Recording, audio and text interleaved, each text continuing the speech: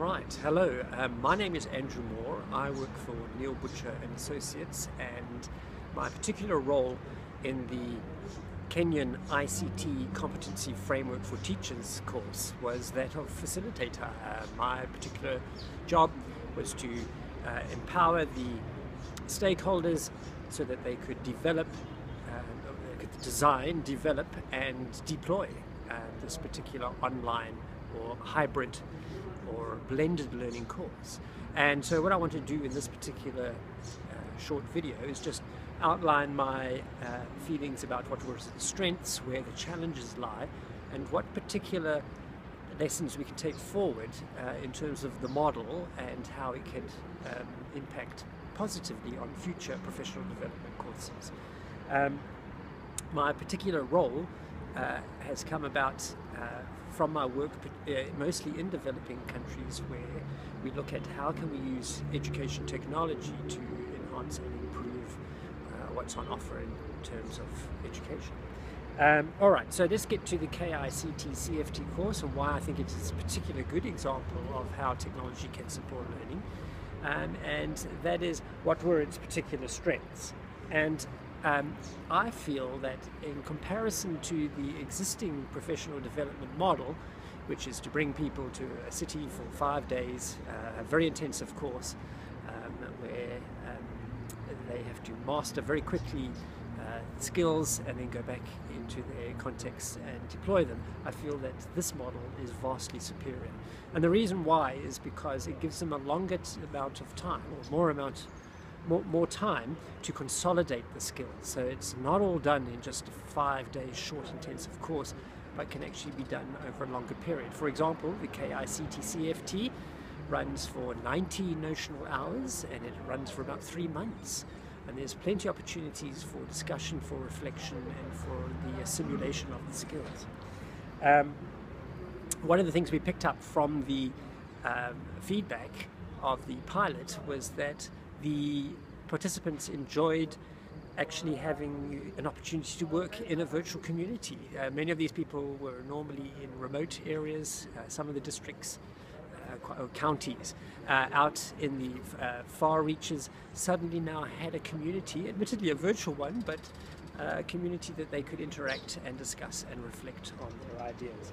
Another particular thing I thought was good about this course was that it was competency based. So it wasn't trying to just go for theory, but was actually attempting to instill specific skills. And the fact that we, even in the assessment, we said that it was important that we spent 80% of the time mastering skills and only 20% was the exam was allocated to theory.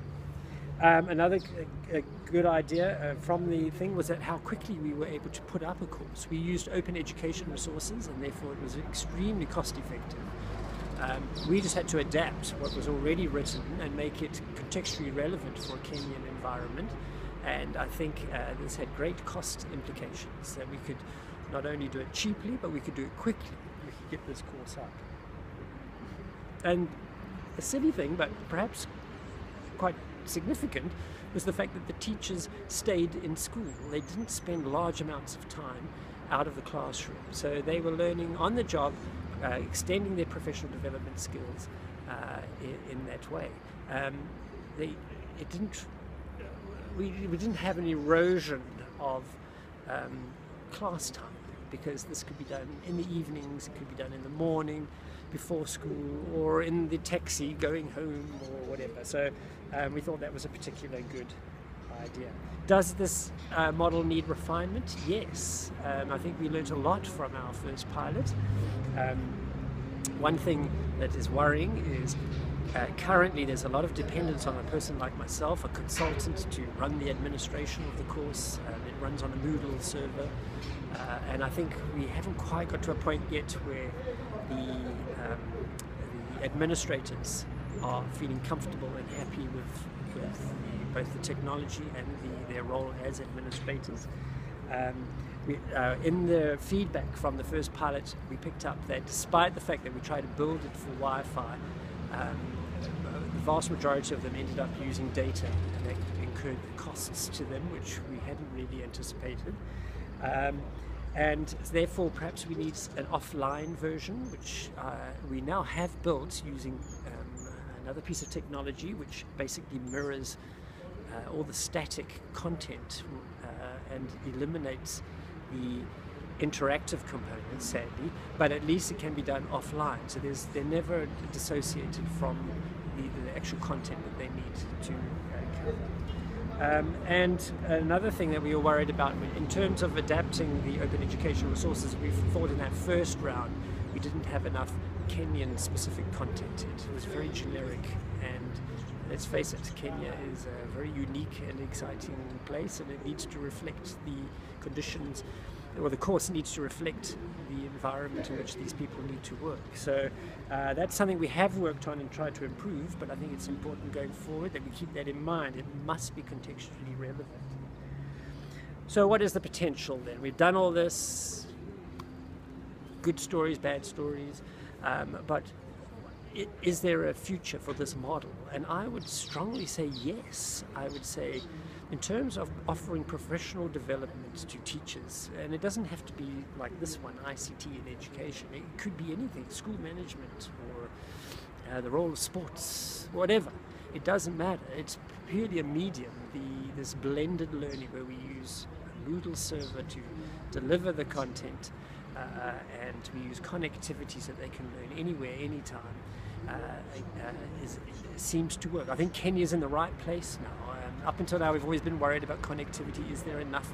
And I think we're at that cusp now where actually there is, and we need to now exploit it so that we can better prepare the teachers.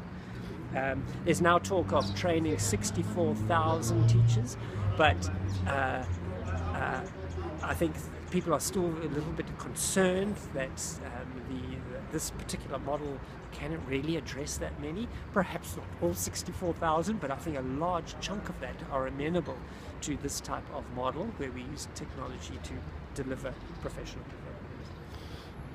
I think it's very doable, and yeah, we just need to make sure that the particular team who's involved don't feel overburdened. It's not something that's been added on top of what they're already doing, that is actually now worked into their workflow, that they feel comfortable that there's something that they must do. In the pilot, we got very much the feeling that this was added on, tacked on top, and that there were so many competing priorities that it became very protracted and so on. So we need to get away from that. We need to see it as a dedicated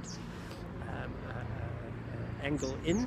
We need to make sure that people feel it's part of what they do. And